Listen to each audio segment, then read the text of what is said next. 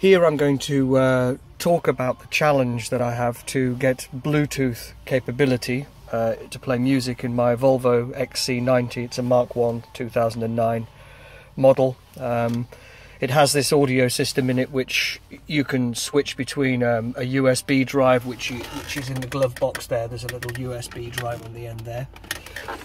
You can switch between that, a CD player, which is a slot here, and also an auxiliary line which is here, located here, for plugging in a device. Now, what I had hoped to do was to be able to plug in an iPod to that, which in fact does work, and it's you get quite a lot of information from the iPod if you make a wired connection, but then you have wires trailing around. So I had hoped to be able to use a little Bluetooth module like this, a LAN iDock thing, which is for like a Bose audio system, then with a little connector here to connect to the iPod, sort of early iPod interface, and then plug the USB in there. Doesn't work. No, doesn't work, unfortunately. So yeah, so I've got the music from the USB, which is quite nice. That can be played. You can access the menu system. The menu system is indeed a little bit tricky because the software in this system is not very smart, and how the order in which the data is written to the USB card shows up as the order of the tracks. So you end up with things that are completely out of alphabetical order and potentially out of synchronization.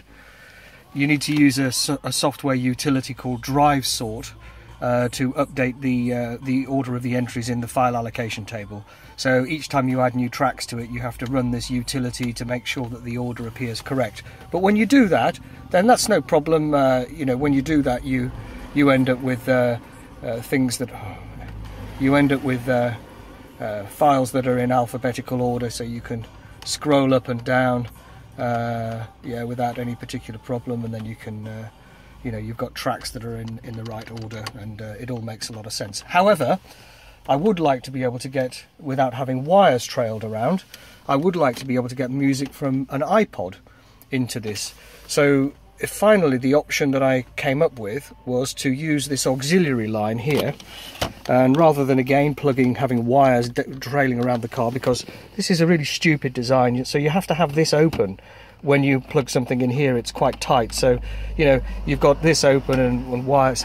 It's a mess. So what I thought I'd do is I'd put an analog output device with a Bluetooth input capability into that, and I found something.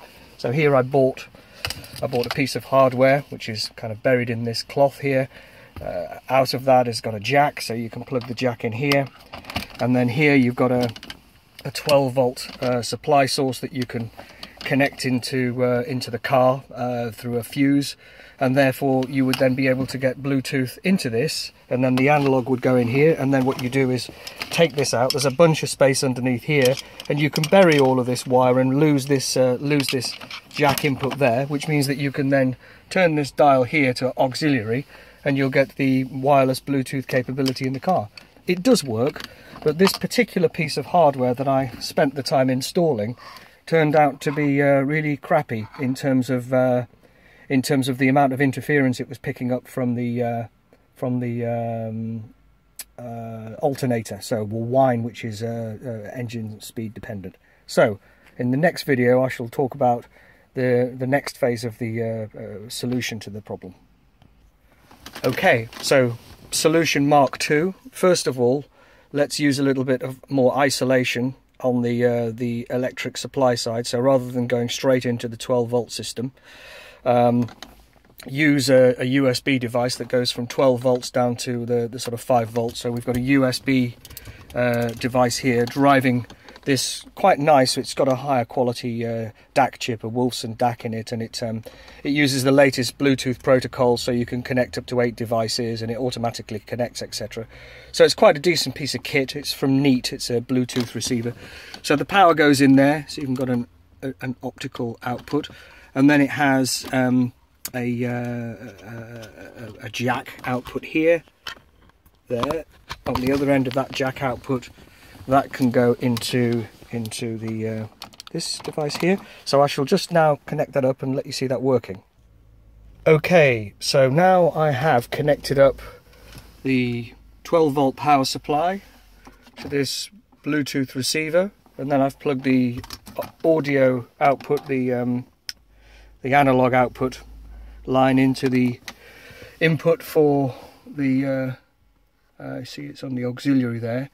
So now this audio system is connected, in fact, to my iPod here. So if I press play, hopefully, yep, there we are. We're getting now music from the iPod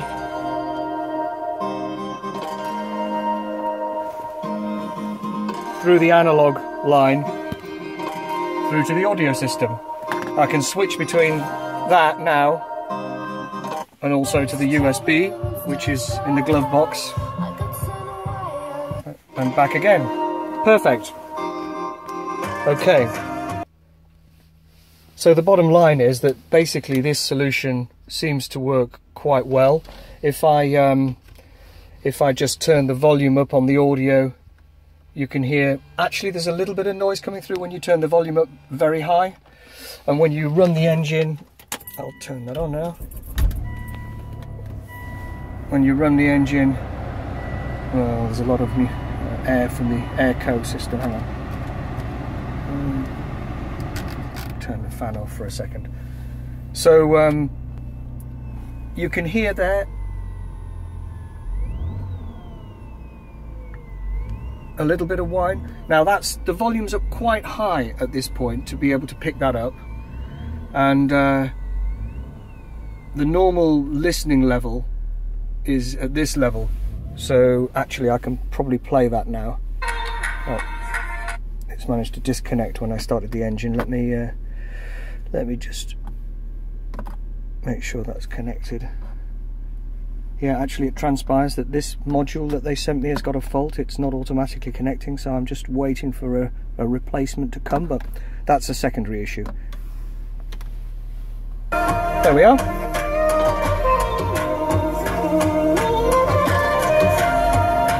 And I'm revving the engine now, so there's no nasty whine from the alternator coming through at normal listening volumes. So I mean, only if you were in the situation where you had no input on and turned the volume up a great deal would you pick up noise from the alternator. Nevertheless, my plan is to use a further isolation on the 12 volt line, so when I decompose this unit here, the electronics in here, and attach it to the 12 volt system, I will put an isolation system in from Halfords or something like that, in order to just further suppress any noise or ground loop problems that there may be in the system. And then on the next video, which will be probably over the weekend, I will be setting this all up using shorter leads and getting into this unit here, to taking the screws of the telephone here. You can get in here, and then I'll show you how it'll all be installed, and there'll be no wires visible, and it'll be automatically connecting to my iPod, and I shall have Bluetooth, and I shall have a USB stick, and I'll have a radio, and I'll have a CD player. And then I think from that point I should be quite happy with it.